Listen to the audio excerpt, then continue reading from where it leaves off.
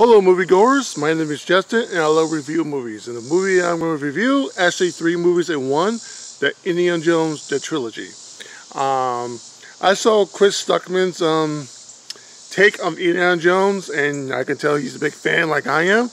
And I thought, you know what, I have something to say about it too, because I love Indiana Jones. It's a minute right off the bat. It's a classic series, it really is. Definitely the 3 movies, the trilogy. I'm just going to review the trilogy, and there's going to be spoilers, okay? This movie's been old, so spoil ahead, okay, if you don't want to see this review. But yeah, Indiana Jones, I cannot recommend this movie enough. It's a great film. I'm not going step by step up the series. I'm just going to go to the most important parts of the movie. Okay, the first movie, Indiana Jones, The Lost Ark. I mean, what can you say about this movie? It's a great film. You see Steven Spielberg, George Lucas working together. It's a great, they working together. It's awesome. I mean, I remember that Steven Spielberg wanted to do an action film. That's the reason why he wanted to do this. And he was going to do a James Bond film. And George Lucas came to him and said, no, I got a better idea. And he gave him the idea of Indiana Jones. And here we are. Although I would wonder what Steven Spielberg would do with a James Bond movie. I'm curious about that. I hope he does one. Maybe he ever will. Who knows? But anyway, let's talk about the series. The first one is great. It's awesome. It's well shot. I mean, I love the beginning of the movie. I mean, wow, what a good way to introduce the character. You don't see his face. You for like maybe for 5 minutes in the movie. He's doing the treasure. You see the map. You could tell right away he's an archaeologist.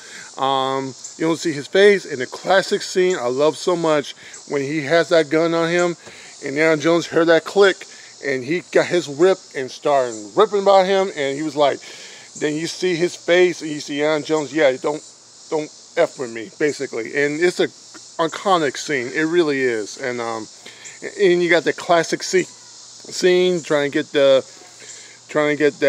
thing where he was trying to get, and he grabs it, you know, he runs around, the boulder, all that. It's just a great movie, hands down. And I love the villain too on this one, because they're so alike, because they're Barlock. Yeah, Barlock. If I'm saying his name right, I'm sorry if I'm not. But you can tell they're great villains because they're so alike, because they're both archaeologists. They're trying to get everything you want to get. Unfortunately, he is like Indiana Jones. Unfortunately, he's more a bad guy. He'll do whatever it takes. Indiana Jones, yeah, he'll do what it takes, but he has rules, and he follows, and he has a code he follows, and he's the hero, and he will try to do the right thing, even though he'll be an a-hole sometimes. But yeah, but still, and you see the first movie, he's trying to get the art. You see the snakes, the classic line I love so much, you know, snakes, why do they have to be snakes, you know, stuff like that. But my favorite line I always love, where he thought he lost the girl Marion, another great character I may add. I love how they introduce her to as well, when he's trying to get the thing on his neck, or you know, the staff, the thing supposed to show you what the arc is. And what a great character to introduce her. You can tell she can handle Indiana Jones. She's adventurous like he is. She's not afraid to get dirty. She's not a damsel in distress. She will beat the crap out of you when it comes down to it. And she will beat you of drinking contests to get more money. She's a hustler. So you can see that she's right on Indiana Jones. You can see the chemistry right off the bat. That's one other thing I like about this film. But one of my favorite scenes, though, people like to say their favorite scene with the ark open, you know, his blown up, stuff like that. But for me, that when he was trying to find the ark, when he saw the map, and he put the staff down, the light comes up, on John Williams' score, the music was playing. It's just, ooh, to this day, it gives me chills to this day. It's a great scene, hands down. I mean, it never gets old. It gets intense, and nothing happens. Just a light just hits through and shows you, hey, here's the ark. Great film. The truck scene, most iconic action scene. Like I said, I cannot recommend this movie enough. I'm definitely going to give this A+. Now, Temple of Doom. Unfortunately, this is the most underrated movie of the trilogy. It's unfortunately, because it's actually a great film. It's a great movie. I mean, it's not perfect. I do agree. It's not as good as the first one, but it's still a great film. What I love about this movie the most is so fast-paced. It really is. It moves real fast. I mean, it really does. This is probably the most fast-paced, even The Last Crusade, even The Last Ark. This movie moves quick. I mean, you feel Indiana Jones has no rest. I mean, he's going to the Chinese, trying to get the diamond. He's trying to get this. He's getting poisoned. It's just one after another. People don't like Short Round for some reason. I like Short Round. I don't find him annoying. I mean, hell, he did a lot of things for Indiana Jones, and he even saved him a couple of times when he went to Dark Indy. I mean, really. So yeah, I can see he have a kid with him and hangs him with him do his adventures. Why not? That'll be awesome. But anyway, yeah, but I mean, this movie is a dark movie though. You can tell right off the bat. You see hands being cut off, blood going anywhere, heart going up, hearts being taken out, and the frames coming out. And I love the villain of the second one. One of the things I like about the second one, you can tell right off the bat he's a villain, and you can tell he will give. It looks like he will get Indiana Jones a bad day, and he does anyway too.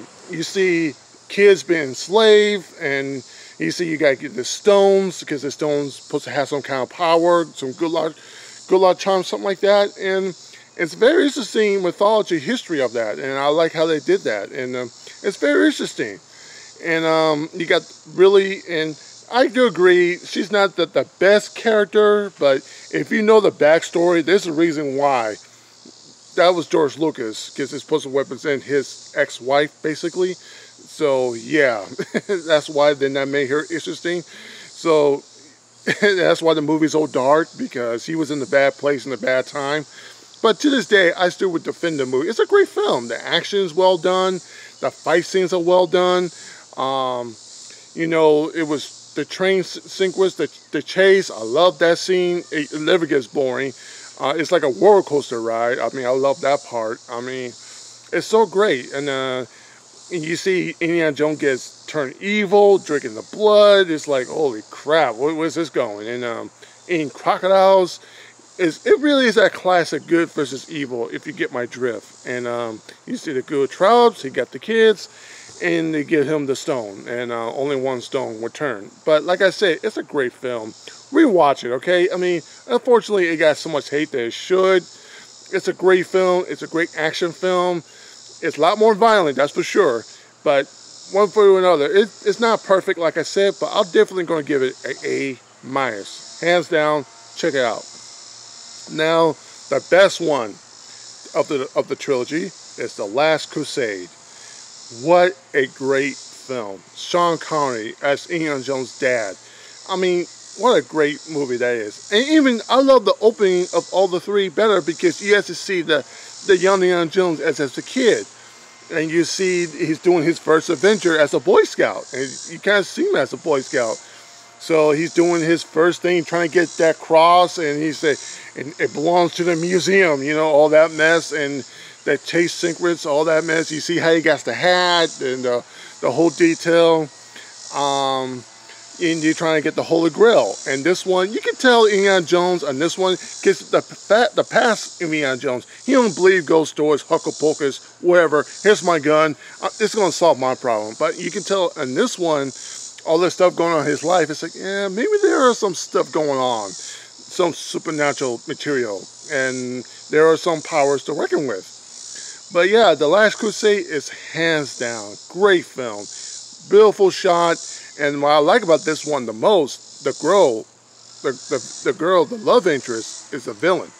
She betrays him. You can tell that she likes Indiana Jones, but greed takes over her, and you see that in the end of the movie. She gets killed because she's trying to get the the Holy Grail, because greed in the end kills her. And I thought it was a good message that in the end of the day, greed will kill you. And I love that scene with Sean Connery and Indiana Jones grab him, and Indiana Jones about to do the same mistakes that she did, trying to grab that Holy Grail. And I love that scene where he finally called him, say, Indiana. I mean, what a great chemistry between those two. I mean, I love they're going back and forth, you know. But there are some scenes Indiana Jones is like, no, well, you're a cool guy. Where were you where I was growing up? You know, you can see they finally bond as father or son. You know, you could tell it has more heart. I love the third one more because it has more heart to it, and I loved it in a classic way. The end of the series, you see him, Indiana Jones, running off of the sunset, and it's just a great film, hands down. I mean, it's well paced as well. That guy agrees some great action scene. Definitely the tank scene. I mean, enough alone. The tank scene is alone. You should watch it. I love how they did that, and it's a great action scene. And like Indiana Jones, Harrison Ford was great. All three films. And I'm definitely going to give it, not a doubt, A+. Trilogy, hands down. And it's sad after that because you can tell they tried to rebuild that adventure storyline. Toonware, well, it was okay, but it's not Indiana Jones perfection. National Treasure, I did like. I thought that was pretty good with the adventure kind of storyline. But still, nothing matched up to that. They tried. Even the last one, the Crystal Skull, the one I will talk to pretty soon. And it's going to be interesting review, so check that out when I'm done with this. It's going to be next week, but you'll see my review of the Crystal Skull, and I'll give my view on it. I had to rewatch it again and see what I really think about it. But it's a shame that nobody tried to top it. There were some great video games of adventure games, like, you know, Uncharted series. And you can tell people are hungry for adventure, hunting treasures, fighting bad guys. It's just great. I mean, it's a great storyline. I mean, why not? You see the hero trying to get it. You see the bad guys are trying to get it. Who gets it first? You know, there's stakes, or there are stakes. Stuff like that. And like I said, the trilogy, watch it. Indiana Jones, the trilogy. Great film. Watch all three. But like I said, I got to review the fourth one, and I got to rewatch it, and you'll hear my opinion of that. Anyway, that's it. Leave your comments comment section below and tell me what you think of Indiana Jones, the trilogy. Do you love it? Do you hate it? What's your favorite one? Temple of Doom? The Last Crusade? The Last Ark? Or maybe the Crystal Skull? Maybe tell me what's your favorite one. But tell me what's your favorite adventure movie. But any of that, that's it.